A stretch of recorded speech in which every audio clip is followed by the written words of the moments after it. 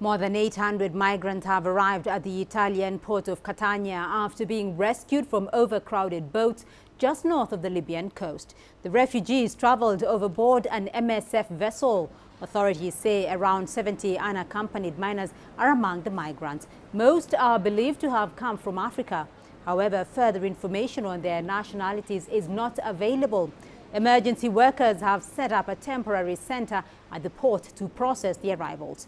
They've called for more assistance to help accommodate the migrants rescued each week.